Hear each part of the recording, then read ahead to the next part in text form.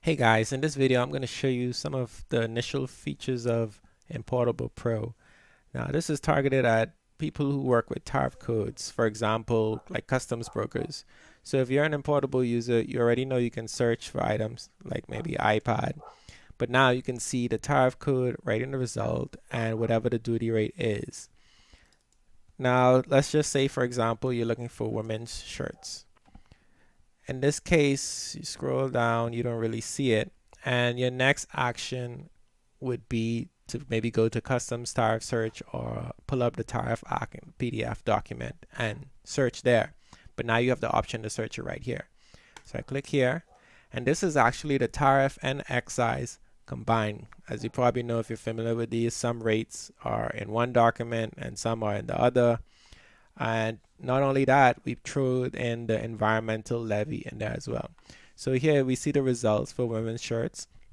We see some codes, and maybe I am focused on the cotton one. So if I click on that, I see some more information. And what I can do is tag this. So I could say women's cotton shirts.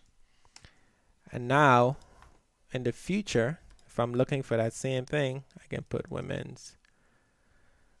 And if I scroll down, notice it's here as an option that's private to you.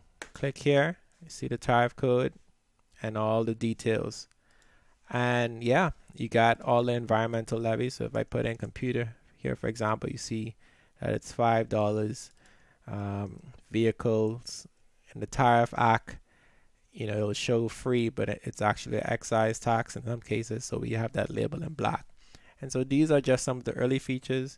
If you're interested in this tool, you can try it out for free as I work on it, and you can provide me with your feedback and feature requests. Just go to importable.com and click tariff and excise search, and you'll see the link that says try Importable Pro.